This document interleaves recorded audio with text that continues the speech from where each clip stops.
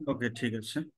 তো আমাদের আজকে টপিক হচ্ছে product life cycle. Product life সাইকেলের বাংলা হচ্ছে পণ্যের জীবন চক্র। একই সাথে এই যে জীবন চক্র, সেই জীবন চক্রে আমাদের মার্কেটিং স্ট্র্যাটেজি কি হয়, কৌশল কি হয়, সেই বিষয়গুলি নিয়ে আজ আমি আলোচনা করব।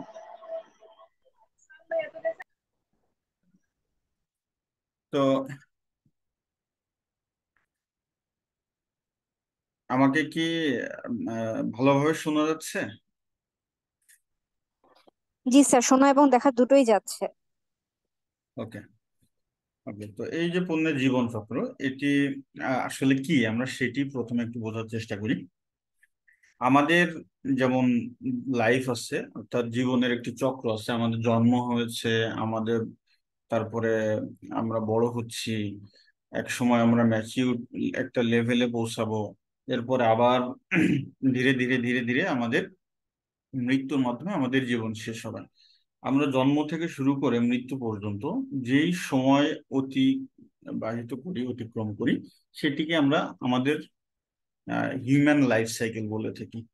ঠিক তেমনি বাজারে নতুন পণ্য চালু করে যে কোম্পানি বা যে ব্যবস্থাপনা পণ্য চালু করে, তারা সেই পণ্যের দীর্ঘ এবং সুখী জীবন কামনা করে, যে আমি যে পণ্যটি বানিয়েছি এই পণ্য আসলে এটি যেন দীর্ঘদিন বাজারে টিকে থাকে।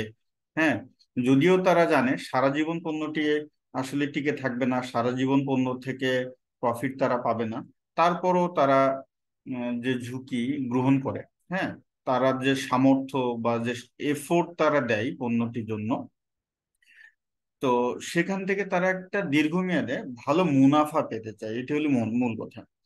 আমি জানি আমার জীবন, সারা জীবন আমি বেঁচে থাকবো না, কিন্তু আমরা সবাই একটা সুন্দর জীবন চাই। ঠিক তেমনি একজন আহ ব্যবস্থাপক, প্রোডাক্ট ম্যানেজমেন্ট বলা হয়, প্রোডাক্ট ম্যানেজমেন্ট যখন একটি পণ্য মার্কেটে নিয়ে আসছে, তারা সেই পণ্যের সুখী দীর্ঘ জীবন কামনা করে। সেখানে অনেক ঝুঁকি থাকে, ঝুঁকি নেয়, তারা তারা অনেক সামর্থ্য অর্থ ব্যয় করে, তাদের শারীরিক মানসিক অনেক ধরনের শ্রম বিনিয়োগ করে, সেই শ্রম থেকে তারা একটা মুনাফা পেতে চায়। হ্যাঁ, তো আমরা পণ্যের জীবন চক্রের জীবনচক্র আমরা যেভাবে প্রকাশ করি সেই বিষয়টি আমরা একটু এখানে দেখি। এই যে একটি চিত্র দেখা যাচ্ছে এখানে, আমি মূলত যেখান থেকে তোমাদেরকে স্লাইড গুলি শো করব সেখানে চিত্রটা ভুল আছে, এ কারণে আমি ভিন্ন একটি চিত্র এখানে অ্যাপ্রোপ্রিয়েট যে চিত্রটি লাইফ সাইকেলে সেটা এনেছি। এখানে পণ্যের জীবন চক্রের মূলত পাঁচটি স্তর থাকে। একটি হচ্ছে পণ্য উন্নয়ন স্তর, এরপরে থাকে সূচনা স্তর, এরপর প্রবৃদ্ধি, পূর্ণতা এবং পতন। এই হলো আমাদের পাঁচটি স্তর। এটি একেবারে এখান থেকে শুরু হয়ে ধীরে ধীরে ধীরে ধীরে এ পর্যন্ত আসে, পতন পর্যন্ত আসে। আর এই যে আমাদের যে হরাইজন্টাল যে লাইনটি নিলাম, এই হরাইজন্টাল লাইনের উপরের অংশ, এই যে এটা, এই অংশটি মুনাফা এবং বিক্রয় নির্দেশ করে। হ্যাঁ, এটি হলো বিক্রয় রেখা। এই যে এটি হচ্ছে আমাদের, যেটি একটু বোল্ড আছে, এটি হচ্ছে আমাদের বিক্রয় রেখা। আর এটি হচ্ছে আমাদের মুনাফা রেখা। এই যে এটি হলো মুনাফা রেখা। তার মানে যদি হরাইজন্টাল লাইনের নিচ দিয়ে কোনো রেখা যায়, বিক্রয় অথবা মুনাফা রেখা যায়, তাহলে সেটি হচ্ছে লস বুঝতে হবে। এটি নিচে থাকলে হচ্ছে বিক্রয় নেগেটিভ, বিক্রয় হচ্ছে না। আর প্রফিট বা মুনাফা রেখাটি নিচ দিয়ে গিয়েছে, তার মানে এখানে আমাদের কি হয়েছে, আমাদের বিক্রয় এইখানে হচ্ছে ব্রেক ইভেন, অর্থাৎ শূন্য বিক্রয় বলা যায়। শূন্যেরও নিচে নেগেটিভ একদম, হ্যাঁ, নেগেটিভ। এরপর যখন ধীরে ধীরে উপরে গেছে তখন হচ্ছে এটা আমাদের মুনাফা হয়েছে। আচ্ছা, তো এই স্তরগুলি আমরা, আপনারা তোমরা যারা এখানে জয়েন করেছো, তারা চাইলে এই যে চিত্রটি, এই চিত্রের একটি স্ক্রিনশট নিয়ে নিতে পারো। এরপরে আমরা যে চিত্র দেখাবো সেই চিত্রটি একটু ভুল আছে। তো আমরা এই স্ক্রিনশট থেকে বের হয়ে আমরা আমাদের মূল স্লাইডে যাব।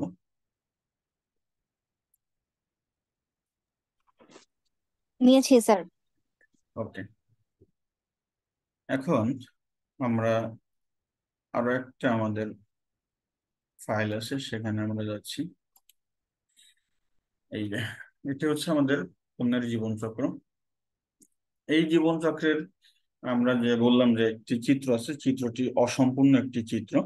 সে অসম্পূর্ণ চিত্র হলে এটি আমরা আগে যে চিত্র দেখলাম সেটা আমরা পরীক্ষার খাতাতে লিখব। তো এই জীবন চক্রের প্রথমেই ছিল দেখেন, আহ এখানে আসলে হবে প্রবৃদ্ধি স্তর, হ্যাঁ, সরি, পণ্য উন্নয়ন স্তর, প্রোডাক্ট ডেভেলপমেন্ট স্টেজ। তারপরে হচ্ছে পণ্য উন্নয়ন স্তর। তো পণ্য উন্নয়ন স্তর যে আগের যে ছবিটি আমরা দেখেছিলাম, সেখানে আমাদেরকে আবার একটু অল্প সময়ের জন্য যেতে হবে। আহ এখানে একটু কথা আছে। এখানে যখন কোম্পানি নতুন পণ্য খুঁজে পায়, এর আগের ক্লাসে আমরা নিউ প্রোডাক্ট ডেভেলপমেন্ট সম্পর্কে জেনেছিলাম যে একটি নতুন পণ্য কিভাবে খুঁজে বের করতে হয়। আমরা অনেকগুলি ধারণা প্রথমে জেনারেট করব, সেখান থেকে আমরা ধারণাগুলো বাছাই করব, এরপরে স্টেপ বাই এসে আমরা শেষ একটি পয়েন্টে এসে ফাইনাল একটি পণ্য আমরা নির্ধারণ করে থেকে এই পণ্যটি আমরা উন্নয়ন করব বা এই পণ্যটি আমরা তৈরি করব। সেই পণ্য উন্নয়নের যে স্তরটি থাকে, সেখানে প্রথমে কি করে কোম্পানি একটি ধারণা খুঁজে পায়, এই ধারণা থেকে তারা পণ্য উন্নয়ন শুরু করবে। তো এই স্তরে এসে বিক্রয়টা কি থাকে, শূন্য থাকে। অর্থাৎ আমরা কিন্তু এখনো বাজারে পণ্য আনিনি, জাস্ট আমরা পণ্য উৎপাদন করব সেই সিদ্ধান্তে উপনীত হয়েছি।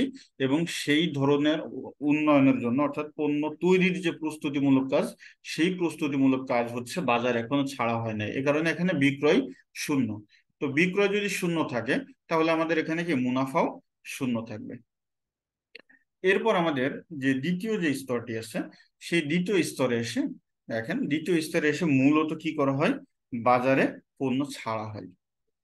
এখানে এসে যখন বাজারে পণ্য ছাড়া হচ্ছে, বাজারে ছাড়লে আমরা খুব বেশি এখানে সেল পাই না, বিক্রয় পাই না। কোনো কোনো কোম্পানি যদি খুব ভালো মানের পণ্য বাজারে আনতে পারে, হ্যাঁ, যদি সারপ্রাইজ প্রোডাক্ট হয়, যে পণ্যটি কাস্টমাররা মনে মনে খুঁজতেছিল, খুব কাঙ্ক্ষিত কোনো পণ্য হয়, সেই ক্ষেত্রে কিছুটা বিক্রয় হতে পারে। হ্যাঁ, কিছুটা, এই যে এখানে দেখা যাচ্ছে কিছুটা বিক্রয় হতে পারে। আর ম্যাক্সিমাম পণ্যের ক্ষেত্রে সূচনা স্তরে খুব বেশি আমাদের পণ্য বিক্রয় করতে পারি না। আমরা সর্বপ্রথম জাস্ট আহ এই যে স্তরগুলিতে পণ্য কি ধরনের বৈশিষ্ট্য, হ্যাঁ, এই স্তরগুলিতে আমরা কি কি পেয়ে থাকি সেটি আমরা আলোচনা করব। দ্বিতীয় ফেজে এসে কোম্পানির স্ট্র্যাটেজি গুলা কি হবে, প্রত্যেকটা ফেজের জন্য আমরা সেটি আলাদাভাবে আলোচনা করব। তো এইভাবে আমাদের সূচনা স্তর শেষ হয়। সূচনা স্তর শেষ হলে যদি পণ্য মার্কেটে টিকে যায়, যদি অ্যাকসেপ্টেড হয় মার্কেট বা কনজিউমার কর্তৃক, তখন এটি প্রবৃদ্ধি স্তরে প্রবেশ করে। এই প্রবৃদ্ধি স্তরে প্রবেশ করা মানে কি, তার মানে হচ্ছে পণ্যটি ব্যাপকভাবে গৃহীত হয়েছে, পণ্যটি কাস্টমাররা ক্রয় করতে শুরু করেছে এবং এখান থেকে মুনাফাও বৃদ্ধি পাচ্ছে। এটি তুলনামূলক খুব দ্রুত গতিতে বৃদ্ধি পায়। দেখেন, এটি খুবই ভার্টিক্যালি উপরের দিকে বৃদ্ধি পাচ্ছে, যত উপরে যাবে তত বেশি বিক্রয় নির্দেশ করে, আর যখনই বিক্রয় বৃদ্ধি পায় তার সাথে সাথে কি মুনাফাও বৃদ্ধি পায়। নেক্সট যে স্টেজ, সেখানে এই প্রবৃদ্ধি স্তর যদি পার করতে পারে, তখন পণ্যটি পৌঁছায় হচ্ছে পূর্ণতা স্তরে, এই স্তরে।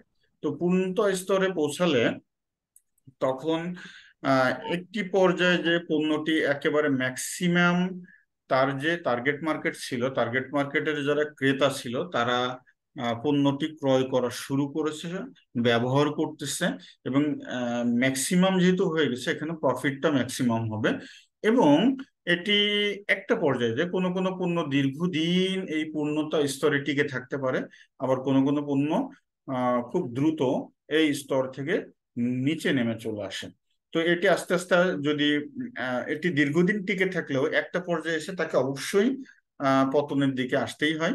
তো ধীরে ধীরে বিক্রয় কমতে থাকে, বিক্রয় কমলে কি হয়, মুনাফাও কমে যায়। এরপর যখন বিক্রয় এবং মুনাফা যখন আহ পড়ে যায়, তখন সেটি প্রবেশ করে পতন স্তরে। তো পতন স্তরে আসা মানে কি, পতন স্তরে আসা মানে হচ্ছে বিক্রয় এবং মুনাফা উভয়ই কমে গেছে, শূন্য অবস্থার দিকে চলে আসছে। এই যে শূন্য, সে শূন্যের দিকে চলে আসছে।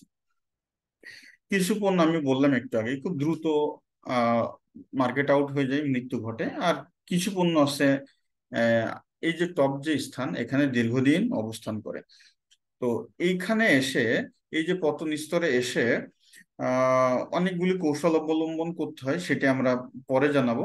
যদি দেখা যায় যে বিক্রয়টি আসলেই শূন্যে চলে এসছে, আর এই যে বিক্রয় যদি শূন্যে চলে আসে, তাহলে মুনাফাও শূন্যে চলে আসবে, শূন্যের থেকেও নিচে চলে আসবে। কারণ বিক্রয় যখন শূন্য, তখন মুনাফা তো হবেই না, বরং আপনার অফিস ম্যানেজমেন্টের জন্য, আপনার শ্রমিক কর্মচারীদের বেতন, অফিস ভাড়া, হ্যাঁ, অন্যান্য যে খরচগুলি আছে, সেই খরচের জন্য আপনার পকেট থেকে টাকা খরচ করতে হবে। তার মানে এটি মুনাফা নেগেটিভের দিকে চলে আসবে। এভাবে আপনি বাধ্য হবেন আপনার পণ্যটি মার্কেট থেকে উঠিয়ে নেওয়া। এই হচ্ছে আমাদের সামারি। একটি পণ্য, তাহলে আমরা পণ্য উন্নয়ন স্তরের মাধ্যমে পণ্যের উৎপাদন কাজ শুরু করি, এবং ধীরে ধীরে ধীরে ধীরে এই পতন স্তরের মাধ্যমে একটি পণ্যের জীবন শেষ হয়। তো এই পর্যায়ে পৌঁছাতে কোনো পণ্যের এমন হতে পারে 10 বছর লাগতে পারে, কোনো পণ্য 20 বছর, 50 বছর, 100 বছর লাগতে পারে। সেটি অনেক কিছুর উপরে ডিপেন্ড করে। তো আমাদের পরীক্ষাতে কোন ধরনের কোশ্চেন আসে? পরীক্ষাতে নর্মালি দেখা যায় আহ কোশ্চেন হয়, যদি খুব ছোট কোশ্চেন হয়, 4-5 নম্বরের একটি কোশ্চেন হয়, সেক্ষেত্রে বলবে যে পণ্যের জীবন চক্র বলতে কি বুঝো, পণ্যের জীবন চক্রের স্তরগুলি আলোচনা করো। এটি একটি ছোট কোশ্চেন। নর্মালি মাস্টার্স লেভেলে এই ধরনের কোশ্চেন করা হয় না। মাস্টার্স লেভেলে বা আমরা পোস্ট গ্রাজুয়েশনে যখনই আহ, এটি যদি ফার্স্ট ইয়ার হতো, তাহলে আমরা এই কোশ্চেনটি করতে পারতাম যে পণ্যের জীবন চক্রের যে স্তরগুলি সেটি আপনি আলোচনা করেন। কিন্তু যখনই আপনি second year, third year, fourth year বা মাস্টার্সে চলে যাচ্ছেন, তখন আপনাকে একটু টেকনিক্যাল কোশ্চেন করা হয়। নর্মালি আপনারা আপনাদের প্রিভিয়াস এর কোশ্চেন গুলি দেখলে বুঝতে পারবেন যে বলবে যে পণ্যের জীবন চক্র বলতে কি বুঝো, জীবন চক্রের প্রত্যেকটি ধাপে, হ্যাঁ, কোন ধরনের আহ বিপণন কৌশল বা মার্কেটিং কৌশল বা মার্কেটিং স্ট্র্যাটেজি গ্রহণ করা উচিত বলে তুমি মনে করো। এভাবে একটু টেকনিক্যালি কোশ্চেন করবে। অর্থাৎ তাহলে আমার এই যে সূচনা স্তর, সূচনা স্তরে আমরা কি কি কৌশল অবলম্বন করব, তারপরে হচ্ছে প্রবৃদ্ধি স্তরে কি ধরনের কৌশল অবলম্বন করব, এই বিষয়গুলি নিয়ে আমাদেরকে কোশ্চেন করা হবে। আচ্ছা, এর সাথে রিলেভেন্ট কয়েকটা বিষয় আছে, একটু বলে দিই, সেটি স্লাইডে আমি অন্তর্ভুক্ত করিনি। সেটি হচ্ছে, এই যে পণ্যের জীবন চক্র বলা হয়, সেই পণ্যটি আসলে বিভিন্ন রকম হতে পারে। একটি একটি স্পেসিফিক ব্র্যান্ড বোঝাতে পারে পণ্য বলতে, যে আপনি ধরেন কোনো একটি ব্র্যান্ড নতুন করে এস্টাবলিশ করতে যাচ্ছেন, তার লাইফ সাইকেল হতে পারে। অথবা হতে পারে আপনার পণ্যের লাইন। পণ্যের লাইন বলতে কি বুঝি, আমি বলেছিলাম যে ধরেন সোপ একটি লাইন ইউনিলিভারের ক্ষেত্রে, তারপরে যদি বলি টুথপেস্ট, এটি একটি লাইন হতে পারে, শ্যাম্পু এটি একটি লাইন হতে পারে, ফেয়ারনেস ক্রিম এটি একটি লাইন হতে পারে। লাইন মানে কি, আপনি ফেয়ারনেস ক্রিমের ভেতরে দেখবেন ইউনিলিভারেরই 4-5টা পণ্য আছে। আবার যদি সোপ লাইনের কথা বলা হয়, সেখানে লাক্স আছে, ডাভ আছে, এই ধরনের আরো বেশ কিছু প্রোডাক্ট তাদের আছে। টুথপেস্টের কথা যদি বলা হয়, তাহলে দেখবেন পেপসোডেন্ট তাদের, তারপরে ক্লোজ আপ তাদের, হ্যাঁ, এইভাবে এক এক লাইনের ভেতর অনেকগুলি পণ্য আছে। তো এই প্রোডাক্ট লাইনেরও লাইফ সাইকেল হয়। তো এই যে আমরা আহ, যেই যে কোনো পণ্য অথবা যে কোনো ব্র্যান্ড অথবা স্পেসিফিক কোনো একটি সিঙ্গেল পণ্য, তার লাইফ সাইকেল নিয়ে যখন আমরা লিখবো, যদি আপনাকে কোশ্চেন করে দেয়, ফর এক্সাম্পল যে আহ, আপনি যে কোনো একটি টুথপেস্টের লাইফ সাইকেল এবং লাইফ সাইকেলের কৌশলগুলি, বাজারজাতকরণ কৌশল কেমন হওয়া উচিত, সেটি সম্পর্কে আলোচনা করেন। তো এখানে একটু সংক্ষেপে বলে রাখি, যদি কোনো পণ্যের লাইফ সাইকেল, অর্থাৎ প্রোডাক্টের যে লাইনের লাইফ সাইকেলটা অনেক দীর্ঘ হয়, হ্যাঁ, কারণ পুরো একটা লাইন একবারে মারা পড়বে, হ্যাঁ, মার্কেট আউট হয়ে যাবে, এটি হতে অনেক সময় লাগে। আবার যদি বলা হয় যে খুব আহ, একটা ব্র্যান্ডের কথা বলা হচ্ছে, সেই ব্র্যান্ডের ক্ষেত্রে আপনাকে বুঝতে হবে সেই ব্র্যান্ডের আসলে সে কোন ক্যাটাগরির পণ্যের অন্তর্ভুক্ত। আপনাকে 3টি কনসেপ্ট এখানে মাথায় রাখতে হবে। একটি হচ্ছে স্টাইল, একটি হলো ফ্যাশন, আর একটি হলো ফ্যাড। স্টাইল, ফ্যাশন এবং ফ্যাড। তো স্টাইল কি জিনিস? স্টাইল হচ্ছে, ধরেন আমি সংজ্ঞাগত ভাবে বোঝানোর চেষ্টা করছি না, একদম এক্সাম্পলের মাধ্যমে বোঝানোর চেষ্টা করি। স্টাইল একটি দীর্ঘমেয়াদী বিষয়, যেটি আপনার পোশাকের ক্ষেত্রে যদি বলি, আমরা ফর্মাল পোশাক এটি একটি স্টাইল হতে পারে, বা ক্যাজুয়াল পোশাক এটি একটি স্টাইল হতে পারে। আবার এমন হতে পারে আপনি একটি ফ্ল্যাট করতে যাচ্ছেন বা বাড়ি করতে যাচ্ছেন, সে বাড়িটি কি বাংলো স্টাইলে হবে, নাকি ফ্ল্যাট স্টাইলে হবে, ডুপ্লেক্স হবে, ট্রিপ্লেক্স হবে, গার্ডেন থাকবে, নাকি কলোনি স্টাইলের বাড়ি হবে। এই যে এগুলি যেগুলি দীর্ঘদিন যাবত চলে সেটি হলো আমাদের স্টাইল, এটি লং টার্ম, মনে রাখবেন এটি হচ্ছে লং টার্ম। আর ফ্যাশনটা কি? ফ্যাশন হচ্ছে কোনো একটি ক্ষেত্রে, একটি নির্দিষ্ট ক্ষেত্রে বর্তমানে যেই স্টাইলটি চলমান আছে। ধরেন একটা, আপনারা যেহেতু পোশাকের কথা বললাম, পোশাকের ক্ষেত্রে দেখবেন আহ, কিছু স্টাইল আছে যেটি কারেন্ট মার্কেটে, অর্থাৎ চলমান 2-1 বছর 3 বছর খুব ভালো চলে, এরপরে এটা আবার হারিয়ে যায়। যেমন আমরা এক সময় খুব আহ, আহ, একটু লুজ টাইপের যে আহ, আঁটো সাঁটো আহ, হবে না এই ধরনের প্যান্ট পরতে আমরা পছন্দ করতাম, হ্যাঁ, ছেলেদের ক্ষেত্রে বলছি। তো এই আঁটো সাঁটো প্যান্ট এমন একটা সময় আসলো যে স্কিন টাইট হবে, হ্যাঁ, একদম পায়ের সাথে এটা থাকবে, এটা চলতেছিল। চলতে চলতে চলতে কিছুদিন পরে দেখা গেল না, এটা চলছে না, নতুন ট্রেন্ড শুরু হয়েছে, দেখবেন যে এখন আবার খুব একদম, আপনারা যে আহ, আমাদের ফিমেল দের ভেতরে এটা একটু বেশি দেখা যায় যে অনেক লুজ, যে আপনারা যে পালাজো স্টাইলের যে ড্রেস গুলো ইউজ করতেন, যে প্যান্ট গুলি ইউজ করতেন, এখন দেখবেন ছেলেদের ভেতরে এটা আসতেছে, এবং এটা কিছুদিন থাকবে। এটা কেন আসে জানেন? এটা আসে হলো আমাদের কনজিউমারদের ভেতরে একটা শ্রেণী আছে, খুব ছোট একটা গ্রুপ থাকে, যারা নিজেদেরকে একটু ভিন্নভাবে উপস্থাপন করতে চায়, স্টাইলিশ করে নিজেকে একটু পৃথক করতে চায়। তো যখন তারা ওই যে স্টাইলের মধ্যে থেকে একটু ডিফারেন্ট কোনো কিছু তারা পিক করলে, এটা যখন আবার অনেক বড় একটা কাস্টমার গ্রুপ সেটাকে অ্যাকসেপ্ট করা শুরু করে, সবাই যখন ওই স্টাইলটাই গ্রহণ করা শুরু করে, তখন সেই ফ্যাশনটা কি হয়ে যায়? ওল্ড হয়ে যায়। ওল্ড হয়ে গেলে এর মাঝে আবার আরেকটা গ্রুপ আসে, চিন্তা করে যে এটাও এখন চলতেছে না, তাহলে এখন ভিন্ন কিছু করতে হবে, এইভাবে ফ্যাশনের আসলে উৎপত্তি হয়। তাহলে আমরা বললাম স্টাইলটা একটু দীর্ঘমেয়াদী, আর ওই স্টাইলের মধ্যেই যেটি বর্তমানে বেশি চলতেছে সেটি হলো ফ্যাশন। আর ফ্যাড বলতে কি বুঝি? ফ্যাটটা হচ্ছে আহ এটি অনেকটা খামখেয়ালিপনা বলা যায়।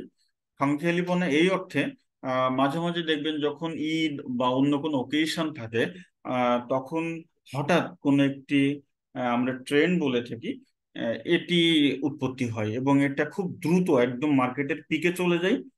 যেমন কয়েক বছর আগেও দেখা যেত উইমেন্স ড্রেসের ক্ষেত্রে, ইন্ডিয়ার যে বিভিন্ন সিরিয়ালের যে হিরোইন যারা ছিলেন তাদের নামে ড্রেসগুলো করা হতো, এবং ঈদের আগ বা পূজার আগে বা অন্য কোনো ওকেশনের আগে এটা খুব মার্কেটের একদম টপে চলে যেত, এবং 1-2 মাস 3 মাস 5 মাস পরে সেটা আবার ডাউন হয়ে যেত, পড়ে যেত, মার্কেট থেকে ভ্যানিশ হয়ে যেত। এটি হলো ফ্যাড। তাহলে তিনটি জিনিস মাথায় রাখতে হবে: স্টাইল, ফ্যাশন এবং ফ্যাড। স্টাইল হচ্ছে দীর্ঘমেয়াদী, তার থেকে যেটি কারেন্ট মার্কেটে চলতেছে সেটি হলো ফ্যাশন, আর ফ্যাড হচ্ছে ওই যে হঠাৎ করে আসে, একটা ট্রেন্ড তৈরি হয়, ট্রেন্ড তৈরি হয়ে আবার দ্রুত মার্কেট থেকে আউট হয়ে যায়। তা আপনাকে যদি কোনো পণ্য বলে দেয় যে এই পণ্যটির আপনি প্রোডাক্ট লাইফ সাইকেল আলোচনা করেন, তাহলে আপনাকে বুঝতে হবে যে এটা আসলে স্টাইল মিন করতেছে, নাকি ফ্যাশন প্রোডাক্ট মিন করতেছে, নাকি ট্রেন্ডি প্রোডাক্ট বা ফ্যাড প্রোডাক্ট মিন করতেছে, আপনাকে সেই আলোকে আলোচনা করতে হবে। ওকে, এটি গেল বেসিকের যে জায়গাটা সেটা। এখন আমরা যখন বিভিন্ন স্তরে মার্কেটিং স্ট্র্যাটেজি আলোচনা করব, তখন ওই যে প্রোডাক্ট ডেভেলপমেন্ট যে স্টেজটি ছিল সেখানে আমরা আলোচনা করব না, সূচনা স্তরে থেকে আলোচনা করব। কারণ কি? আমাদের কৌশল নিতে হবে যখন পণ্য বাজারে ছাড়া হবে তখন থেকে। আচ্ছা, এখানে একটু বিস্তারিত লেখা আছে, আমি আসলে এখানে লাইন বাই লাইন পড়ে বোঝানোটা একটু আহ, আমার কাছে খুব বেশি ভালো মনে হয় না। আপনাদের প্রয়োজন হলে এখান থেকে আপনারা একটু পড়ে নেন, আমি আমার মতো করে বলছি। আর যদি আপনারা আহ, আমি কি আচ্ছা ঠিক আছে, আমি আমার মতো করে বলি। আহ, সূচনা স্তর যখন আমি আগে বলছি শুরু হয় হচ্ছে পণ্যটি মার্কেটে ছাড়ার মাধ্যমে। তো এই স্তরে একটু সময় বেশি লাগে, হ্যাঁ। বিক্রয়টা বৃদ্ধি পায় ধীরে ধীরে, কারণ এই পণ্য সম্পর্কে কাস্টমার জানে না। কাস্টমারকে পণ্য সম্পর্কে ইনফর্মড হতে, তাদের পণ্য সম্পর্কে ইনফরমেশন পেতে, গ্রহণযোগ্যতা মার্কেটে তৈরি হতে একটু সময় লাগে। এখানে উদাহরণস্বরূপ বলা যায়, আমরা যে মার্কেটে দেখেন একটা ইনস্ট্যান্ট কফি আছে, এই ইনস্ট্যান্ট কফিটা কি জাস্ট গরম পানিতে আমরা মিক্স করে আমরা খেতে পারি। তো এরপরে ইউএসএ তে একটা জুস যখন তারা এনেছিল, সেটি হলো হিমায়িত, আমরা অরেঞ্জ জুস নামে তারা এনেছিল, যে প্রচুর পরিমাণ সিজন যখন থাকে, সিজনে প্রচুর অরেঞ্জ হয়, সেই অরেঞ্জ গুলি নষ্ট হয়ে যায়। তখন একটা কোম্পানি চিন্তা করলো যে আচ্ছা ঠিক আছে, এটা আমাদের যখন একদম পিক সিজন থাকবে, এটা আমরা ইয়ে করব, ফ্রোজেন করব, এটাকে স্টোর করব এবং সারা বছর এটা আমরা চালাবো। তো এটি নিয়ে অনেক কনফিউশন থাকে, প্রথমে মার্কেটে চলতে চায় না, এবং একটা পর্যায়ে যে এটি শুরু হয়।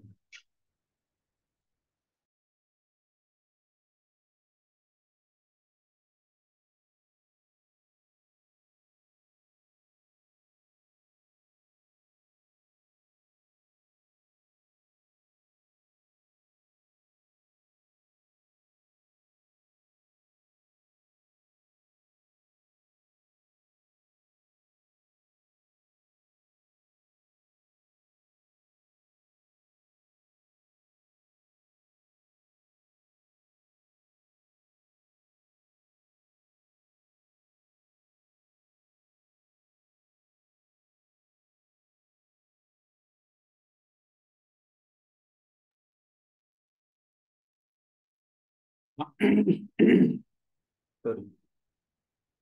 তো আমরা যেখানে ছিলাম, সূচনা স্তরের কথা বলতেছিলাম। এখানে এখানে যে পণ্যের জীবন চক্র কৌশল, কৌশল মানে হচ্ছে বাজারজাতকরণ কৌশল বা মার্কেটিং কৌশল। তো এই সূচনা স্তরে বললাম যে পণ্য সম্পর্কে আমাদের একটা ধারণা সৃষ্টি করা হলো মূল লক্ষ্য। মার্কেট জানবে না, কনজিউমার জানবে না, কোনো পণ্য দিলে তারা গ্রহণ করতে চাইবে না, এই ধরনের একটা পরিস্থিতির মধ্য দিয়ে আমাদের সূচনা স্তর শুরু হয়। তো এইখানে এসে মার্কেটিং কৌশল আসলে কি হতে পারে, হ্যাঁ। একেবারে প্রাইমারি কৌশল যেটা, সেটা হচ্ছে গণসচেতনতা সৃষ্টি করা। গণসচেতনতা কি বিষয়? পণ্য বিষয়। আচ্ছা, পণ্যের প্রাইসের বিষয়ে কি সিদ্ধান্ত নিতে হয়? নর্মালি করা হয় কি, যেহেতু লজিক্যালি আমরা এর আগে দেখেছি বিভিন্ন ধরনের প্রাইসিং স্ট্র্যাটেজি আছে, তার মধ্যে একটা স্ট্র্যাটেজি ছিল আমাদের হলো কস্ট বেসড প্রাইসিং। তো কস্ট বেসড প্রাইসিং মানে কি, আমার পণ্য উৎপাদন করতে যে পরিমাণ খরচ হয়, খরচের সাথে একটা নির্দিষ্ট লভ্যাংশ যোগ করে মুনাফা নির্ধারণ করা হয়। তো নতুন পণ্যের ক্ষেত্রে এটি যুক্তিযুক্ত যে আমার যেটি খরচ হবে, খরচের সাথে মুনাফা যোগ করে মূল্য নির্ধারণ করতে হবে। আচ্ছা, এই অংশে বিজ্ঞাপন এবং বিক্রয় প্রসারের জন্য ব্যাপক প্রস্তুতি নিতে হয়, হ্যাঁ। বিজ্ঞাপন এবং আহ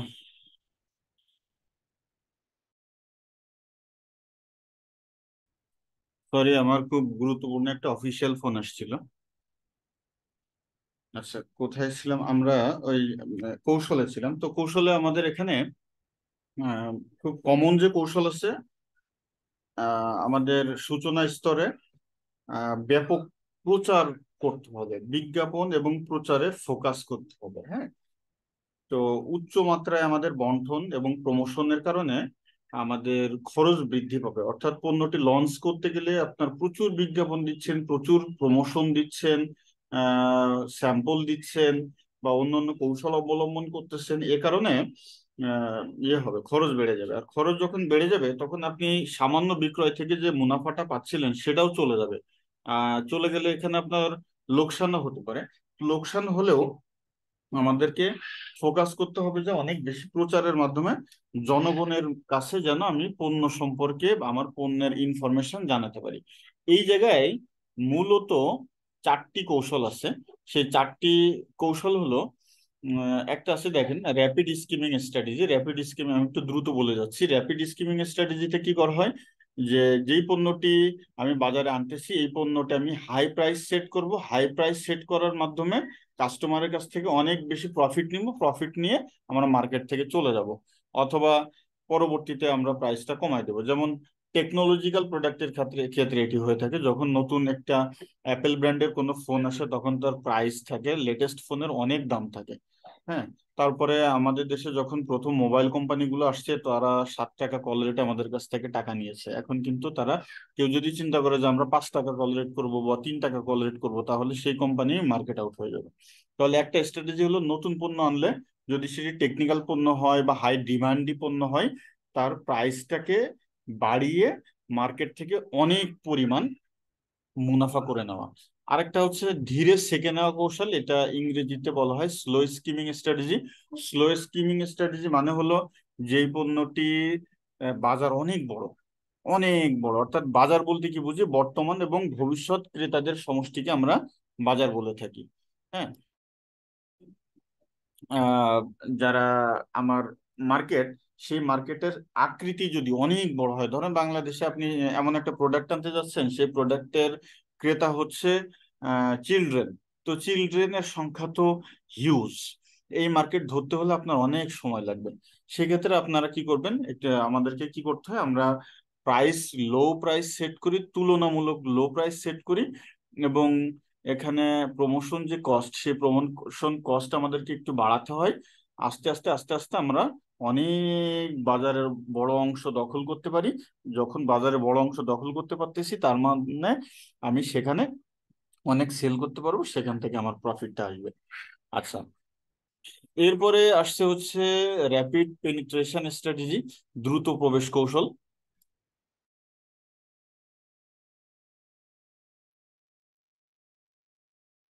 এরপর হচ্ছে আমাদের rapid penetration strategy. Rapid penetration, penetration মানে কি, পেনিট্রেশন মানে হচ্ছে জোরপূর্বক ঢোকা। হ্যাঁ, তো আমি যখন মার্কেটে ঢুকতেছি, এটিকে এইভাবে এক্সাম্পল দেওয়া যেতে পারে। ধরেন যখন আমাদের দেশে গ্রামীণ ফোন বা সিটি সেল এরা ব্যবসা করতেছিল, এই বাজারটাকে যাদের সামর্থ্য ছিল তাদের ম্যাক্সিমামই কিন্তু কোনো না কোনো ব্র্যান্ডের মোবাইল ফোন তারা ব্যবহার করতেছিল। এখন এই কোনো একটি বাজারে এক্সিস্টিং কাস্টমারদেরকে, অর্থাৎ অন্য প্রতিযোগীর কাস্টমারদেরকে নিজে আমি যদি ধরে ফেলতে চাই, নিজের পণ্য তাদের কাছে সেল করতে চাই, তখন একটু কম প্রাইসে সেল করা লাগে। তো এই পেনিট্রেশন স্টাইলে কি করা হয়, যে আমার উৎপাদন খরচ যা থাকে তার থেকে প্রয়োজনে অনেক সময় লস করে হলেও পণ্যের মূল্য কম ধরা হয়, কিন্তু কোয়ালিটিটা প্রতিযোগী যে পণ্য, সেই প্রতিযোগী পণ্যের মানের কাছাকাছি পণ্য তৈরি করা হয়। এখানে এই যে বলা হয়েছে দ্রুত প্রবেশ কৌশল, র্যাপিড পেনিট্রেশন কৌশল, আপনাদের প্রয়োজনে আপনারা স্ক্রিনশট নিয়ে নিতে পারেন। তো আমি মূল বিষয়টা একটু ভেঙে বোঝানোর চেষ্টা করতেছি, যে আমাদের পণ্য দুটি, আমরা, আমার প্রতিযোগীর পণ্যও যেমন আমার পণ্যও তেমন, কিন্তু প্রতিযোগীর পণ্যের মূল্য হচ্ছে পার পিস 20 টাকা। একই কোয়ালিটির পণ্য আমি সেল করতেছি 15 টাকা। তো তখন হবে কি, কাস্টমার একটা ডিফারেন্সিয়েট করার চেষ্টা করবে যে এই দুটির মধ্যে আসলে গুণগত তেমন কোনো পার্থক্য আছে কি। যদি দেখেন না তেমন কোনো পার্থক্য নাই, কিন্তু আপনার একটা কম মূল্য, সেক্ষেত্রে আপনার পণ্য তারা গ্রহণ করা শুরু করবে। তো এটির মাধ্যমে কি করা হয়, আহ, বাজার থেকে তারা কাস্টমার যেটা ধরা, বাজার দখল করার যে বিষয়টি, সেই বিষয়টি তারা করতে পারে। তো এখানে কিন্তু, এখানে বলছে পণ্যের দাম ধরা হয় কম, প্রচার চালানো হয় বেশি। এই লাইনটা একটু গুরুত্বপূর্ণ। হ্যাঁ, যে আমি একই, আমার কোয়ালিটি সেম আছে কিন্তু পণ্যের দামটা কম আছে, এটি কাস্টমারের কাছে তাদেরকে খাওয়ানোর চেষ্টা করা হয়, তাদেরকে বোঝানোর চেষ্টা করা হয়। আচ্ছা, তো এখানে এই কৌশল অবলম্বনের সময় মনে করা হয় যে বলা হচ্ছে বাজারের আয়তন অনেক বড়, অর্থাৎ আমি যদি এখন একটু লসেও বাজারটা ধরতে পারি, সেই বাজার ভবিষ্যতে আমাকে প্রফিট দিবে। একবার আমি ক্রেতাদেরকে অভ্যস্ত করতে পারলে তখন প্রাইসটা যদি একটু বৃদ্ধি করা হয়, তাহলে আমার কাস্টমার সুইচ করবে না, এটি কোম্পানি বিশ্বাস বিশ্বাস করে। ক্রেতারা পণ্যটি সম্পর্কে কম জানে, তার মানে হচ্ছে যে এটি আসলে সঠিক কথা না।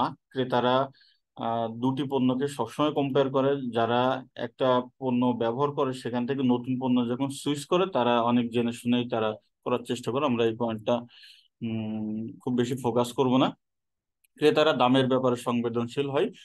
আমরা জানি যে মার্কেটে বিভিন্ন ধরনের ক্রেতা আছে, তার ভিতরে এক ধরনের ক্রেতা আছে হলো প্রাইস সেনসিটিভ।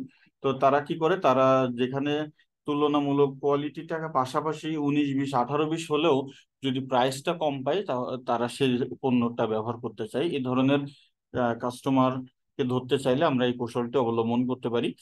আবার আহ, আহ, এখানে বলা হচ্ছে প্রতিযোগিতার সম্মুখীন হওয়ার সম্ভাবনা বেশি। অর্থাৎ আপনি যখন পণ্য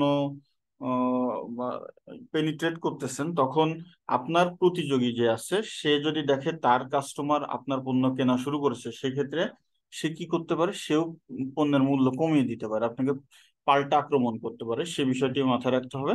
আরেকটা বলা হচ্ছে যে উৎপাদন ব্যয় বাড়লে একক প্রতি উৎপাদন খরচ কমবে। এটি এখানে উল্লেখ না করলেও চলবে। তার মানে আপনার যখন বিক্রয় বৃদ্ধি পাবে, বিক্রয় বৃদ্ধি পেলে আপনার উৎপাদনও বৃদ্ধি পাবে। আর উৎপাদন যখন বৃদ্ধি পায় তখন আমাদের উৎপাদন খরচটি একক প্রতি খরচ কম হয়ে যায়।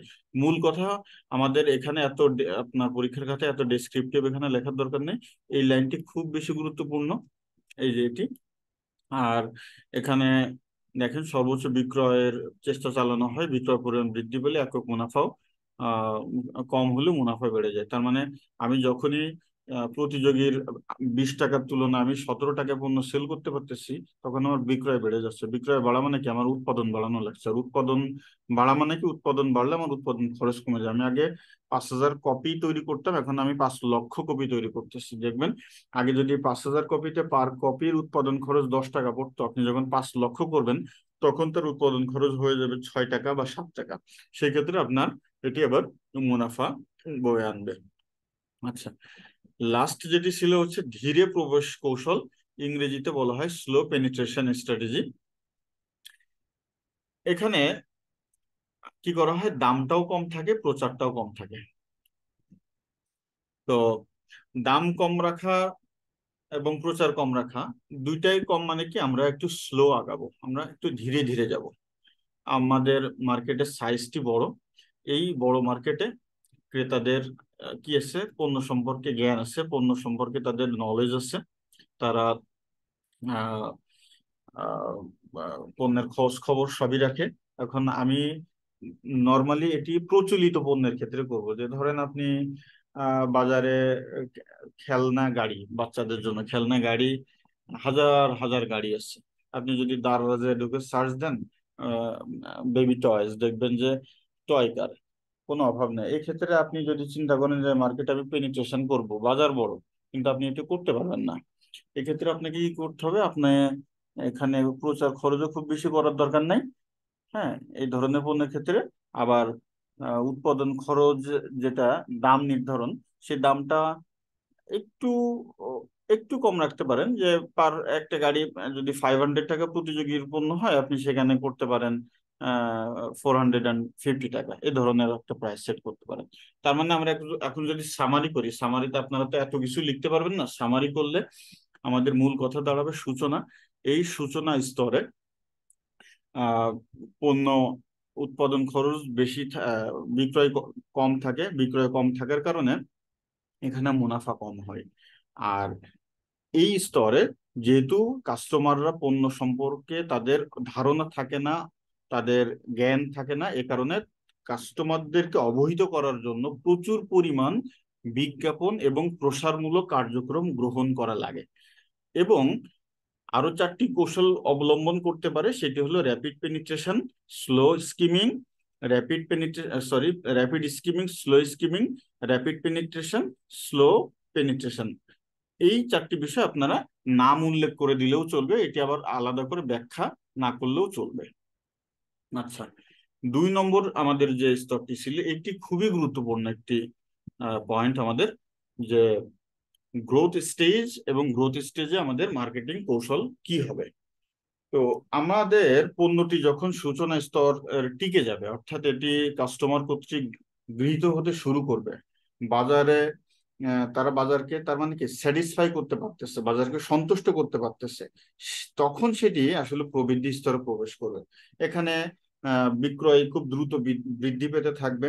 দ্রুত গ্রহণকারীরা অর্থাৎ যারা কাস্টমার তারা পণ্য ক্রয় করতে থাকবে। যখনই দ্রুত ক্রয় করতে থাকবে তখনই আপনার কি হবে, মুনাফা বৃদ্ধি পাবে। এখন আসবে আমার একটা চ্যালেঞ্জ, সেটা হচ্ছে যখনই মুনাফা বেড়ে যাবে তখনই এখানে নতুন নতুন আপনার প্রতিযোগীরা আক্রমণ করবে। তো প্রতিযোগীরা যখন আক্রমণ করবে তখন আপনাকে আসলে কি করতে হবে, এই স্তরের কিছু স্পেসিফিক কৌশল আমি বলছি। সেটি হলো আপনাকে পণ্যে নতুন নতুন বৈশিষ্ট্য যোগ করতে হবে। হ্যাঁ, যেটি প্রতিযোগীরা আক্রমণ যদি করেও, প্রতিযোগীরা আক্রমণ করলেও তারা যেন আপনার পণ্যের যে যে দেখেন এখানে পণ্যের মান বাড়ানো, বৈচিত্র্য আনা। অর্থাৎ আপনারা খেয়াল করবেন যারা আপনারা মোবাইল ফোন ইউজ করেন, কিছুদিন পর পরে আপডেট আসে, অর্থাৎ সফটওয়্যার আপডেট করার কথা বলে। এটা হলো সফটওয়্যার আপডেটের কথা বললাম। আবার একই কোম্পানি ধরেন স্যামসাং বলেন বা অ্যাপেল বলেন, এরা প্রতি বছর একটা একটা করে ভার্সান আসে। অর্থাৎ এটা কি করতেছে, নতুন মান বৃদ্ধি করতেছে, বৈচিত্র্য আসছে, নতুন ফিচার অ্যাড করতেছে, ভ্যালু অ্যাড করতেছে। হ্যাঁ, এটা এটা আমাদের প্রবৃদ্ধি স্তর এসে করতে হবে। আচ্ছা, এরপরে আহ দেখেন এই দুইটা পয়েন্ট একসাথে বলবো, নতুন বাজার সম্প্রসারণ, নতুন বিভক্ত বাজারে অংশ গ্রহণ। তার মানে আপনাকে প্রবৃদ্ধি স্তরে এসে ধরে নিতে হবে যে যারা কাস্টমার আমার পণ্য গ্রহণ করতেছে এরা তো আমার কাস্টমার হয়ে গেছে, এরা একটা বিরাট অংশ, বাজারের বড় অংশ আমার পণ্য এখন ক্রয় করতেছে। এখন কি করতে হবে, আমাকে নতুন নতুন সেগমেন্ট ধরতে হবে। অর্থাৎ আমি আগে শুধু চিলড্রেন্স প্রোডাক্ট আনতাম, এখন আমাকে চিলড্রেন থেকে অল এজের জন্য আমি চিন্তা করতে পারি, অথবা শুধু লেডিস আইটেমের সাথে অ্যাড করে দিতে পারি, অথবা আমরা ইয়াং জেনারেশনের জন্য কোনো একটা সেগমেন্টকে আমরা চুজ করে নিতে পারি। তারপরে যেটিকে বলা হয় বাজারের গভীরে প্রবেশ করা। ধরেন বাংলাদেশে আহ, এখনো কেন আহ, আহ, গ্রামীণফোন অথবা রবি বা বাংলা লিংক কেন এখনো অ্যাড দিচ্ছে বিভিন্ন, একটা হলো এক্সিস্টিং কাস্টমারদেরকে ধরে রাখা, আর একটা হচ্ছে বাজারের গভীরে প্রবেশ করা। গভীর মানে কি, আমাদের বাজারটা যদি হয় 10 কোটি গ্রাহকের বাজার, 10 কোটি গ্রাহকের সাবস্ক্রাইবার হয়তো গ্রামীণ ফোনের ক্ষেত্রে থাকতে পারে 3 কোটি 4 কোটি, অন্যদের থাকতে পারে 2 কোটি 1 কোটি এভাবে। তো গ্রামীণ ফোন চাইবে কি একেবারে গভীরে, যার ন্যূনতম সামর্থ্যটুকু আছে, অর্থাৎ রিমোট অঞ্চলে যেখানে নেটওয়ার্ক নাই সেখানেও নেটওয়ার্ক পৌঁছানোর মাধ্যমে তাদেরকে গ্রাহকে পরিণত করা। তো প্রবৃদ্ধি স্তরে কি করা হয়, নতুন বাজার এলাকা, নতুন বাজার সেগমেন্ট, হ্যাঁ এইগুলিতে প্রবেশ করা, অর্থাৎ বাজারের গভীরে প্রবেশ করানোর চেষ্টা চালানো হয়। আচ্ছা, এরপরে দেখেন এখানে বলা হচ্ছে বন্টন প্রণালী সম্পর্কে কিছু কথা। আমি এক বাক্যে বলছি, এক বাক্যে মানে হচ্ছে যে আপনাকে এখানে এসেও আহ ব্যাপক বন্টন যেটাকে বলা হয় ডাইনামিক আপনার প্রমোশন অ্যান্ড আপনার এই যেটাকে বলা হয় মাস কমিউনিকেশন। হ্যাঁ, প্রমোশন এবং মাস কমিউনিকেশনের মাধ্যমে কাস্টমারদের আগ্রহকে বাড়িয়ে তোলার চেষ্টা করতে হবে। তাহলে আমরা বুঝতে পারলাম যে প্রবৃদ্ধি যে স্তরটি, এই স্তরে পণ্যটি কি হয়, আহ মার্কেটে তাদের অবস্থান গ্রহণ করে ফেলে, মার্কেট তাদের পণ্য গ্রহণ করতে শুরু করে, অ্যাকসেপ্ট করে নেয়। তখন মার্কেটারের কৌশল হচ্ছে এটিকে আরো উপরে নিয়ে যাওয়ার জন্য, অর্থাৎ এই যে রেখাটা ছিল প্রবৃদ্ধি হচ্ছে, এই প্রবৃদ্ধিকে আরো উচ্চতায় নিয়ে যাওয়ার জন্য নতুন নতুন মার্কেট সেগমেন্ট তারা ধরবে, নতুন নতুন আহ বাজারে তারা প্রবেশ করবে। আর এই নতুন নতুন বাজারে প্রবেশ করার জন্য তাদেরকে কি করতে হবে, আহ নিত্য নতুন কৌশলে তাদের যে বিজ্ঞাপন এবং বিপণনের যে স্ট্র্যাটেজিগুলি আছে সেগুলি নিতে হবে। আর একটা খুবই গুরুত্বপূর্ণ বিষয় সেটি হলো কন্টিনিউয়াস ইমপ্রুভমেন্ট করতে হবে। পণ্যের যে বৈশিষ্ট্যগুলি অ্যাড করার কথা বলা হয় সেই কৌশল, মান বাড়ানো বা বৈচিত্র্য আনা বা প্রোডাক্ট ডাইভার্সিফিকেশন বা ভ্যালু এডিশন যাই বলেন সেটি করে যেতে হবে। আচ্ছা, তো এখানে তিনটা বিষয় আমরা ফোকাস করেছি। একটা হলো মার্কেট সেগমেন্টেশন বা মার্কেট মডিফিকেশন, সেটি এই যে এখানে বলা হলো যে নতুন নতুন বাজারে প্রবেশ করা। আচ্ছা, আরেকটা বিষয় আছে আমাদের প্রোডাক্ট মডিফিকেশন। প্রোডাক্ট মডিফিকেশন মানে এই যে পণ্যের বৈচিত্র্য আনা। আরেকটা বিষয় হলো যে আপনার আহ এই যে প্রচারের ক্ষেত্রে আপনাকে ডাইনামিক হতে হবে। ওকে, এরপরে আমাদের পরবর্তী যে ধাপটি সেটি হলো আমাদের পূর্ণতা স্তর। বাজার যখন একটি পণ্য আহ পূর্ণতা স্তরে পৌঁছে দেয়। পূর্ণতা মানে কি? পূর্ণতা মানে হলো আমি আমার যে আহ, বিক্রয় বৃদ্ধি যতটুকু হবার সেটি হয়ে গেছে। আমার যতগুলি মার্কেট সেগমেন্ট ছিল সব মার্কেট সেগমেন্টে আমি ঢুকে পড়েছি, আমার আর নতুন কোনো মার্কেট সেগমেন্ট আমি পাচ্ছি না। আমরা যদি একটি প্রোডাক্টের কথা বলে এক্সাম্পল হিসাবে আনি, তারপরে আলোচনা করি, আমাদের জন্য সহজ হবে। ইউনিলিভারের কিছু প্রোডাক্ট আছে, যেমন হতে পারে লাক্স হতে পারে, যেমন হতে পারে হুইল পাউডার এবং হুইল সাবান হতে পারে। এই পণ্যগুলি একেবারে ম্যাচিউরিটি স্তরে আছে, একেবারে পূর্ণতা স্তরে। এই পূর্ণতা স্তর আমরা বলেছিলাম যে কোনো কোনো পণ্যের ক্ষেত্রে খুব অল্প সময় হবে, কোনো কোনো পণ্যের ক্ষেত্রে অনেক দিন এটি চলমান থাকবে। তো এই লাক্স বা হুইল সাবানের কথা আমরা যদি এক্সাম্পল হিসেবে আনি, এখানে দেখেন এরা দীর্ঘদিন ভালো সেল করেছে, এখনো করতেছে, মাঝে একটু ডাউন হয়ে গেছিল। তো এই ভালো সেলটা হতে হতে হতে হতে হতে একটা পর্যায়ে যে বিক্রয়টা কমে যাবে, কমতে বাধ্য, অবশ্যই কমবে। তো এই যখনই কমে যাবে, এই কমার পেছনে আবার কিছু কারণ আছে। কারণ হচ্ছে যে আমাদের নিত্য নতুন চাহিদা মার্কেটে আছে, নিত্য নতুন কম্পিটিটর আছে। তারা দেখা যাচ্ছে যে এই লাক্স সাবান এক সময় আপনাদের সামনে ফোকাস করা হতো, লাক্স মানে হলো বিউটি। তো এই যে বিউটির এখন ডেফিনেশন চেঞ্জ হয়ে গেছে। এখন আমরা ইন্ডিয়ান বা বাইরের আরো অনেক ব্র্যান্ডের সোপ আমরা ইউজ করে থাকি। এ কারণে এই সাবান এক পর্যায়ে যে তার ম্যাচুরিটি লেভেলের, অর্থাৎ আমাদের যে একেবারে সর্বোচ্চ বিক্রয় দিচ্ছিল সেই সর্বোচ্চ বিক্রয় থেকে ধীরে ধীরে ধীরে ধীরে আবার জিরোর দিকে আসা শুরু করবে, তার বিক্রয় কমতে থাকবে। বিক্রয় যখন কমতে থাকবে তখন তার মুনাফাও কি হয়ে যাবে? কম হয়ে যাবে। তো এই স্তরে এসে তাহলে আমাদের কৌশলটা কি হবে? এখানে তিনটি বিষয় আছে পূর্ণতা স্তরে। একটা হলো মার্কেট মডিফিকেশন, একটা হলো প্রোডাক্ট মডিফিকেশন, আর একটা হলো মার্কেটিং মিক্স মডিফিকেশন। তো তিনটি বিষয় বোঝার আগে আমি আহ একটু সামারাইজ করে দিচ্ছি যে আমার যখন দেখছি যে পণ্যটির সেল আস্তে আস্তে জিরোর দিকে আসছে, সেল জিরোর দিকে আসা মানে আমার কিন্তু অন্যান্য খরচ এখনো ঠিক আছে, আমার বিক্রয় কমে যাচ্ছে কিন্তু আমাকে বেতন দেওয়া লাগতেছে, আমাকে ভাড়া দেওয়া লাগতেছে, আমাকে বিজ্ঞাপন খরচ করা লাগতেছে, সব খরচ ঠিক আছে কিন্তু আমার বিক্রয় কম, মুনাফা কম। এই পর্যায়ে এসে আপনি কি সিদ্ধান্ত নেবেন? এই পর্যায়ে এসে আপনাকে সিদ্ধান্ত নিতে হবে যে আমি আমার যে মার্কেটটা আছে সেই মার্কেটটাকে আমি নতুন করে মডিফাই করব। নতুন করে মডিফাই করব মানে কি? আমার যে পণ্যটি ছিল, ফর এক্সাম্পল আগে ছিল আপনি সফিস্টিকেটেড যে আপনার কাস্টমার ছিল তাদের জন্য পণ্য তৈরি করতেন।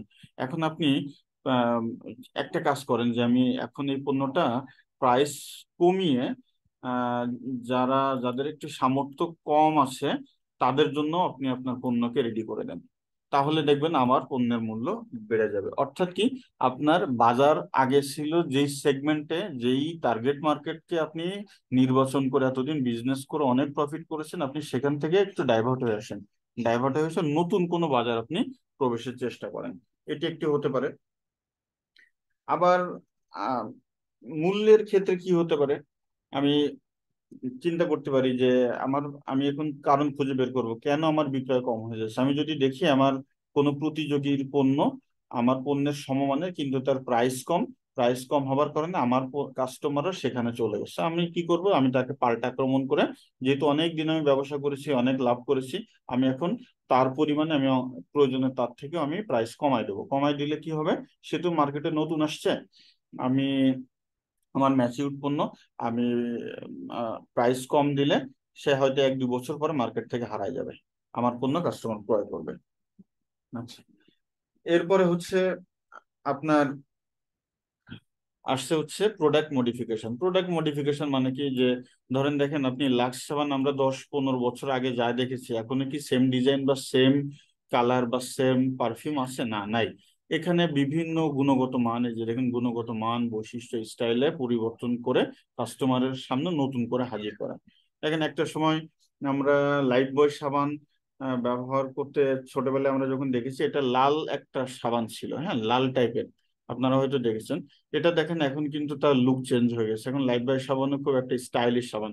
এরপর যদি জুতার কথা বলি, বাটা শু। একটা সময় ছিল বাটা শু মানেই হচ্ছে এটা মুরব্বীরা পায়ে দেয়, এখানে আসলে স্টাইল বলতে কিছু নাই। কিন্তু এখন দেখবেন বাটাতেও অনেক স্টাইল সংযোজন করা হয়েছে, অর্থাৎ তারাও বাটাও একটা ম্যাসিভ লেভেলে পৌঁছানোর পরে যখন দেখছে যে তাদের বিক্রয় কমে যাচ্ছে, তখন তারা এই যে প্রোডাক্ট মডিফিকেশন করে ফেলেছে। প্রোডাক্ট মডিফিকেশন করেছে কেন? আগে তাদের শুধুমাত্র ওল্ড পিপল যারা ছিল, বয়স্ক মানুষ, তাদের জুতা ক্রয় করতো।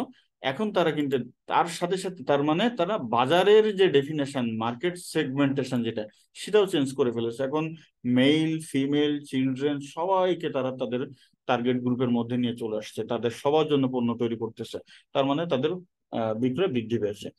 আরেকটা হচ্ছে marketing mix modification. Marketing mix modification মানে কি? মার্কেটিং মিক্স মানে আমরা কি জানি? আমরা জানি হলো প্রোডাক্ট প্রাইস প্লেস প্রমোশন, তাই না? 4P কে আমরা মার্কেটিং মিক্স বলে থাকি। তো এই 4P মানে আপনার প্রাইস, প্রমোশন, হ্যাঁ, যে টুলস গুলি আছে, আপনার ব্র্যান্ডিং যে কৌশলগুলি আছে, সেই জায়গাতে আপনার নতুনত্ব আনতে হবে আপনাকে। আধুনিক যে বিজ্ঞাপন মিডিয়াগুলি আসছে মাস কমিউনিকেশনের জন্য, সোশ্যাল মিডিয়া বলেন বা অন্যান্য যে মিডিয়াগুলিতে আমাদের টার্গেট কাস্টমাররা যেখানে বিচরণ করে, সেই সব জায়গাগুলিতে আপনাকে বিজ্ঞাপন দিতে হবে, সেই জায়গাগুলিতে আপনাকে ফোকাস করতে হবে। তাহলে আমরা পেয়ে গেলাম যে পূর্ণতা স্তরে আমরা মূলত তিনটি কাজ করব। একটা হলো মার্কেট মডিফিকেশন করব, তারপরে হচ্ছে যে আপনার প্রোডাক্ট মডিফিকেশন করবো। মূলত প্রোডাক্ট মডিফিকেশনটাকে আপনি বেশি ফোকাস করবেন। প্রোডাক্ট মডিফিকেশন করার মাধ্যমে আপনি এই যে বাজারের ডেফিনেশন চেঞ্জ করে ফেলতে পারবেন। আর ওই বাজারগুলোকে আপনাকে যদি ধরে রাখতে হয়, তাহলে আপনার বিজ্ঞাপন এবং প্রচারের ক্ষেত্রে আপনাকে কিছু পরিবর্তন করে নতুনত্ব আনতে হবে। এটি হলো এই স্তরের বাজারজাতকরণ কৌশল বা মার্কেটিং কৌশল। আচ্ছা, সর্বশেষ যেটা আছে ডিক্লাইনিং স্টেজ। এই ডিক্লাইনিং স্টেজকে বাংলায় বলা হয় পতন স্তর। তো পতন স্তর বলতে কি, পতন স্তরে হচ্ছে যে আপনার বিক্রয় একেবারে জিরো বা জিরোর কাছাকাছি চলে আসবে। তো জিরো বা জিরোর কাছাকাছি চলে আসলে আপনি তো মার্কেটে টিকে থাকতে পারবেন না, আপনার সেল নাই, অথচ আপনার খরচ আছে। আপনার ফ্যাক্টরি আপনার স্থাপন করেছিলেন, তার জন্য খরচ করেছেন। তারপরে এই যে শত শত আপনি যে আপনার লেবার কাজ করতেছে, তাদের বেতন তো এক মাস আপনি আটকে রাখতে পারবেন না। অর্থাৎ ফিক্সড যে কস্ট গুলো ছিল, সেই সব কষ্ট আপনাকে করতে হবে। তার মানে আপনাকে এখন একটা সিদ্ধান্তে আসতে হবে যে আমি হোয়াট শুড বি ডান, আমি কি করব। আপনাকে এখানে আহ খুব বড় একটা সিদ্ধান্ত নিতে হয়। এখানে দেখেন, এখানে ভাবে সুন্দর করে বলা হয় নাই। মূল সিদ্ধান্ত নিতে হবে আপনাকে, আপনার পণ্যটাকে বিশ্লেষণ করতে হবে। পণ্য বিশ্লেষণ করে দেখতে হবে যে আমার কোম্পানিতে বয়স্ক বা বয়োবৃদ্ধ কোন পণ্যগুলি আছে। সেই পণ্যগুলি থেকে আমি আসলে কি ধরনের ফিডব্যাক পাচ্ছি, তাদের বিক্রয় কেমন, তাদের মার্কেট শেয়ার কেমন, সেখানে আমার খরচ কেমন হচ্ছে, মুনাফা কেমন পাচ্ছি, এটা পর্যালোচনা করতে হবে। এখন পর্যালোচনা করে আপনাকে সিদ্ধান্ত নিতে হবে। আপনার হাতে অপশন থাকবে দুটি বা তিনটি অপশন থাকবে। একটা হচ্ছে আপনি মেনটেন করবেন। মেনটেন করবেন মানে কি? আপনি, বললাম না, আপনার ফার্মের বা আপনার কোম্পানির যে পণ্যগুলি, সেই পণ্যগুলির বিক্রয়, মার্কেট শেয়ার, প্রফিট, এগুলি আপনি পর্যালোচনা করবেন। করে আপনি যদি মনে করেন যে না, এটা মেনটেন আমি করে যেতে পারবো। মেনটেন মানে কি? আমি এই পণ্যটি এখন খুব বেশি বিজ্ঞাপন আর খরচ করব না। আর যে পরিমাণ সেল হচ্ছে, এটা বিজ্ঞাপন যদি আমি নাও দিই, আমার এই পরিমাণ সেল আমি পেয়ে যাব। সেক্ষেত্রে আপনার বিজ্ঞাপন খরচ না হলে আপনার মুনাফা যতটুকু আসবে ততটুকুতে আপনি চলতে পারবেন। আর আরেকটা হতে পারে, আপনাকে একটা কঠিন সিদ্ধান্ত নিতে হবে। সেটা হলো এই যে মেনটেন করা। মেনটেন করার একটা চমৎকার একটা এক্সাম্পল আছে। যেমন আপনার ধরেন প্রক্টার অ্যান্ড গ্যাম্বেল, হ্যাঁ, যখন তারা প্রথম, আমরা যে লিকুইড সোপ বা তরল সাবান ব্যবহার করি না, এই তরল সাবান যখন প্রথম মার্কেটে আসে, অনেকগুলা কোম্পানি একসাথে, প্রক্টার অ্যান্ড গ্যাম্বেল সহ আরো 4-5টা কোম্পানি তারা মার্কেটে নিয়ে হাজির হয়। তো তখন মানুষের আসলে এটা অ্যাকসেপ্টেন্স তারা পায় নাই, এটা গ্রহণ করেনি। ম্যাক্সিমাম কোম্পানি 2-3 বছর তারা মার্কেট অবজার্ভ করছে, অবজার্ভ করার পরে তারা বাজার থেকে পণ্য তুলে নিছে। কিন্তু প্রক্টার অ্যান্ড গ্যাম্বেল এটা তোলে নাই। তারা চিন্তা করছে আচ্ছা ঠিক আছে, সামান্য যা আহ ক্রয় করতেছে, আমি এটা ধরে রাখি, দেখা যাক এক সময় গ্রহণ করে কি। তারপরে দেখা গেল যে আসলে একটা পর্যায়ে যে তাদের এই পণ্যটি খুব ভালোভাবে হিট করে যায়। এই হিট করে যাবার পরে তারা সেখান থেকে উম, মানে একটা ভালো ধরনের প্রফিট তারা অর্জন করতে পারে। এটা হলো আপনি সিদ্ধান্ত নিতে হবে যে আমি মেনটেন করবো। আরেকটা হতে পারে আপনি বিশ্লেষণ করে দেখলেন যে না, আমার আর আসলে কোনোভাবে সম্ভব না, এটাকে আমাকে ড্রপ করে দিতে হবে, পণ্যটিকে আমাকে বাদ দিয়ে দিতে হবে। তাহলে আপনাকে এই এই দুটি সিদ্ধান্ত একটা হতে পারে, সেটি হলো আপনি একেবারেই এই স্তরে এসে, পতন স্তরে এসে আপনি পকেট থেকে টাকা দিয়ে তো একেবারে লস করে করে আপনি কোম্পানি চালাতে পারবেন না। আপনি বিশ্লেষণ করবেন, যদি মনে করেন যে এটার ফিউচারে একটা সম্ভাবনা আছে, তাহলে আপনি সেটিকে মেনটেন করতে পারেন। অথবা যদি মনে করেন যে না, এখানে আসলে আর কোনোভাবেই সম্ভব হচ্ছে না, তাহলে আপনি ওই পণ্যটি ড্রপ আউট করে দেন, ওই পণ্যটি আপনি বাদ দিয়ে দেন, একেবারে বাদ দিয়ে দেন। এটা এটা যদি বাদ দিয়ে দেন তাহলে হবে কি, আপনার খরচ সাশ্রয় হবে, খরচ সাশ্রয় বরং আপনার কোম্পানিতে তো একটি প্রোডাক্ট না, আপনি প্রয়োজনে অন্য যেই প্রোডাক্টগুলির এখন প্রবৃদ্ধি স্তরে আছে অথবা পূর্ণতা স্তরে আছে, সেই জায়গায় আপনি অনেক বেশি ইনভেস্ট করেন, অনেক বেশি মনোযোগী হন, তাহলে আপনার পণ্যটি কি করবে, ওই ওই পণ্যগুলি ভালো করবে। নতুবা আপনি যদি এখান থেকে বছরের পর বছর লস করতে থাকেন, তাহলে অনেকগুলি নেগেটিভ ইম্প্যাক্টের মধ্যে একটা মানে এটা মজার একটা নেগেটিভ ইম্প্যাক্ট আছে। সেটা হলো যে ধরেন কোনো খারাপ পণ্য আপনি বছরের পর বছর বয়ে নিয়ে বেড়াচ্ছেন, তখন ওই একটা খারাপ পণ্যের যে বদনাম, সেই বদনাম আপনার প্রতিষ্ঠানের অন্য অন্য যে পণ্য, সেই পণ্যের গায়েও লাগবে। অর্থাৎ ওভারঅল আপনার কোম্পানি ক্ষতিগ্রস্ত হবে। তাহলে আমরা কি বুঝলাম, যে আমাদের ডিক্লাইনিং স্টেজে দুটি সিদ্ধান্ত নিতে হবে। আমাকে সবকিছু বিশ্লেষণ করে আইদার মেনটেন করার একটা কনফিডেন্স যদি থাকে, আমাকে মেনটেন করতে হবে, অথবা এটিকে ড্রপ আউট করে দিতে হবে, অর্থাৎ বাদ দিয়ে দিতে হবে। তো এই পণ্যটি, অর্থাৎ এই কোশ্চেনটি আমাদের পরীক্ষার জন্য খুবই গুরুত্বপূর্ণ। যারা কমার্স ব্যাকগ্রাউন্ডের স্টুডেন্ট, তারা একেবারেই ক্লাস 9-10 থেকেই কোশ্চেনটা পড়া শুরু করে এবং এটা মাস্টার্স পর্যন্ত পড়া লাগে, পরীক্ষাতে রেগুলার আসতে দেখা যায়। এবং কোশ্চেনটি আসে কিন্তু এটি যে আসলে বিভিন্ন স্টেজে মার্কেটিং এর কৌশলগুলি কি হওয়া উচিত। তো আশা করি আপনারা বুঝতে পারছেন। এই পর্যায়ে আপনাদের যদি কোনো কোশ্চেন থাকে, আপনারা কোশ্চেন করতে পারেন।